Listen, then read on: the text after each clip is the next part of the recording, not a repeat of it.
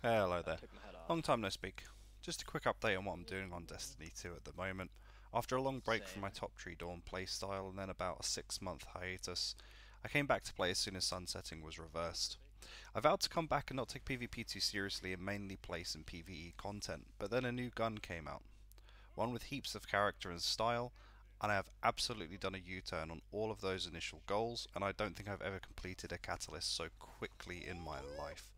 Let me introduce to you my Dead Man's Tale build. It's going to be a shotgun bait in that corner. Let me see if I can bounce it. Oh! First off, I want to point out that this was all theme and fashion over function.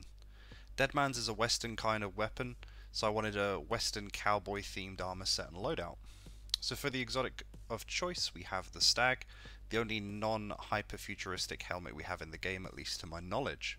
Most players consider this exotic useless, but I'm going to be making it work with empowering rifts, allowing me to start off a frag with a simple 2-tap, give me a good chance at helping me in clutch situations, and give my team a healing rift should I die in a team fight, making my res much more sweeter. I'll just pause a moment to show you all the ornaments and shaders in case you're interested. I also want to point out that most of this armor was a bunch of ragtag pieces in my vault, and the stats are nowhere near optimal.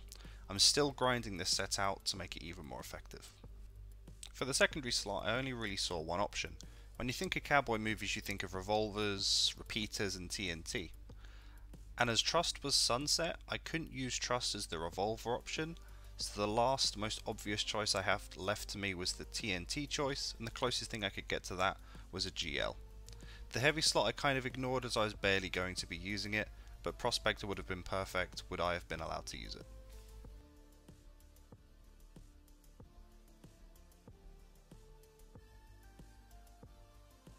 So this playstyle is very primary weapon based and struggles against good snipers and hand-holding teams. You only really use your GL for shotgun rushes once you get good enough to lead them consistently, which I am absolutely not that good yet, or you cleaning up kills where the enemy is either retreating back to their team or hiding behind something to regenerate their health.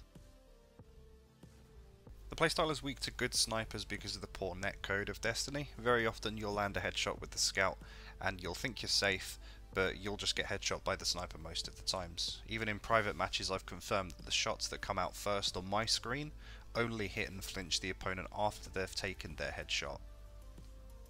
It's weak to hand-holding teams because at the end of the day you have zero purposeful one-hit kill potential, which means movement, rift management and baiting are heavy factors for success. You have very little opportunity to peek a lane and not get sniped, or insta-killed by 3 120s all at once. So finally we have the stats. I was mainly going to prioritise recovery for better neutral game and rift cooldown, discipline where possible to tie in with the subclass choice, which by the way is bottom tree Voidwalker, for maximising 1v3 and clipping potential, and the most important stat of the build, mobility, which sounds really weird coming from a Warlock player.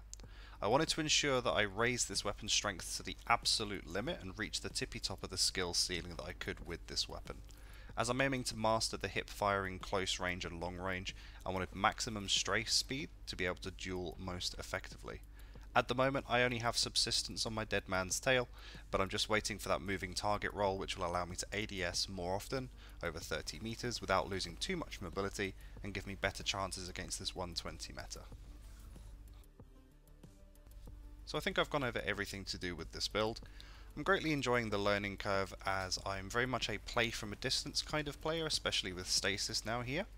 The banking of GL shots comes naturally to me as one of the first pieces of content I made for YouTube was a Call of Duty Black Ops Tomahawk bank shot montage, so thinking about retreat angles comes naturally to me. I hope you enjoy, and there'll be plenty more of these as we go on. Once I've reached a level of consistency where everything is constantly clean, I'll think about making a montage or hiring someone to do one for me. For now, I'm going with a journey to mastery kind of thing. But thanks very much for sticking with me, and I hope you enjoy.